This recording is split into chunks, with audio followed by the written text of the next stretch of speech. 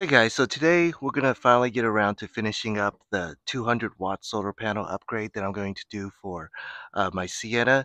I was originally just going to place it down and use the same wiring, but I thought I'd do it all over again and update the wires and show you guys how I routed it into the Sienna without doing any drilling or anything like that. So let's give it a shot.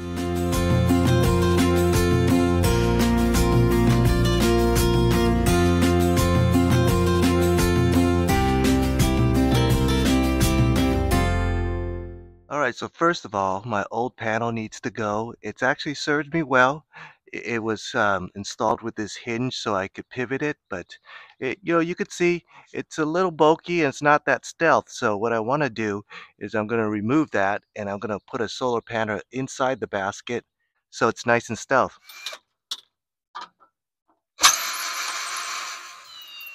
That was a pain, but I got the solar panels out, the hinges, and all those things. So now I'm going to start fresh and lay the 200-watt solar panel right here, and it's going to fit great. All right, if you remember these AllPower 200-watt solar panels, it's a soft flexible panel that I was going to put on my element, but my charger could not handle the voltage in this. It's 36 volt. My charger in that one can only handle 24, but I got a big charger here that could handle plenty. All right, so let's take a look at these solar panels.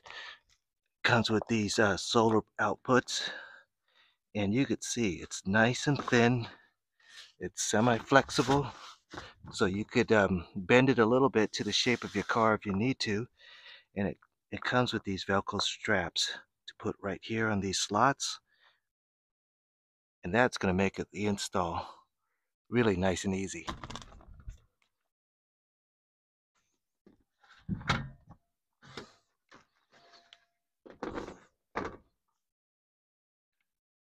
Look at that. Fits pretty perfect inside my basket. So I'm going to strap these things down and then we'll do the wire connection. Alright, so it's a little bit hard to film up here, but I put on those wires, those straps, those velcro straps. Seems like they fit really nice and snug. So I'm going to do the same thing to the other side.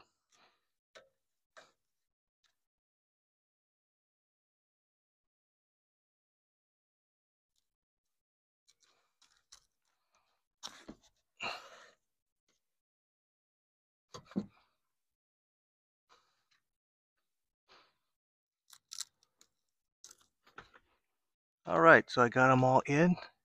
That was actually pretty easy to do with just velcro.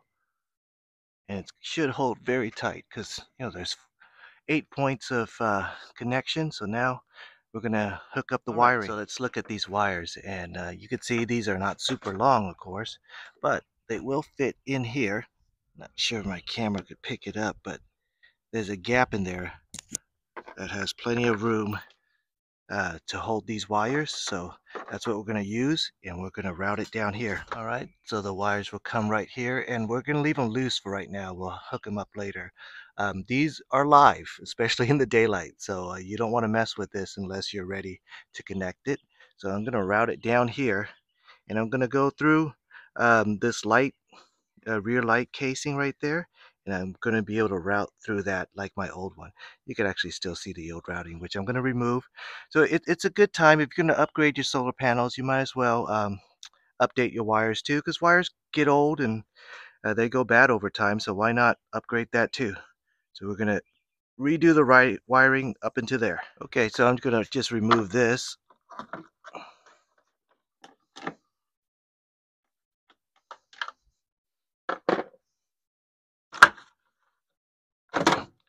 It's actually pretty easy to remove. Let's take a look. So here's my old wire, and I just have a drip line, so I did a little drop, and then it comes back up. So if water comes down, it drips. It'll just come down this way. It's not going to travel uphill. All right, so I'm going to remove that, and we're going to take out the wire and do a new wiring.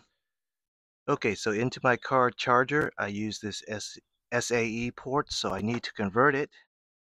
So I got this line connector, and it goes to this guy right here, and I don't have any of these, but what I'm going to do is I'm going to cut it and then splice it onto this guy. All right, so I made the connection. So now my ports are good. So let's start hooking it up. Just gonna route this through. That's pretty easy. We'll just leave this dangling for now and then work down there. All right, here's pretty simple too. Nothing complicated. Gonna put it down underneath here. Gonna connect it. Make sure your red is with red. Never cross them. Okay. Looks good. Gonna put this back.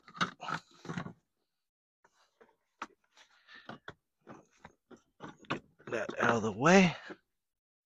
Put this back on.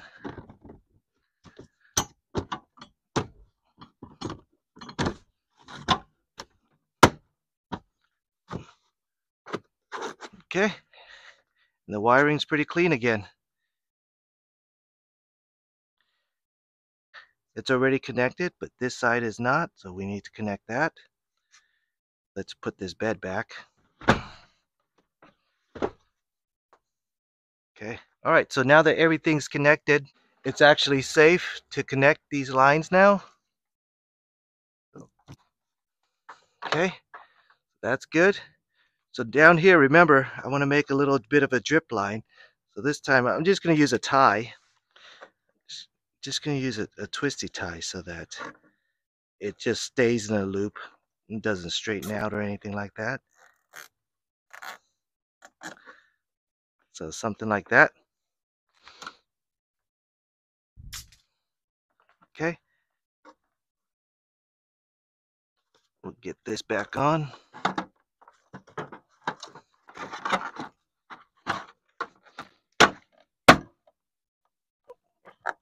Connect it in.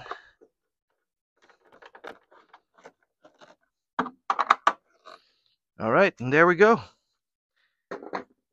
That's it. This line is going to fit like that. And remember, there's a gap right there that I won't have any problems with. Let's kind of close that slowly so you can kind of see what I'm talking about. Okay, no gaps there at all. No problems there at all with that gap. So now let's clean up the wire up there. And you could see there's 13.7 volts to the solar panels right now, and it is charging. Everything's working great. So up here, what I'm going to use is I'm going to use these velcros that came with the solar panel. Let's get it to the other side. And then what we're going to do is we're going to strap them right there. Okay, solar panels will be like that. There you go. All right, so here's the wiring.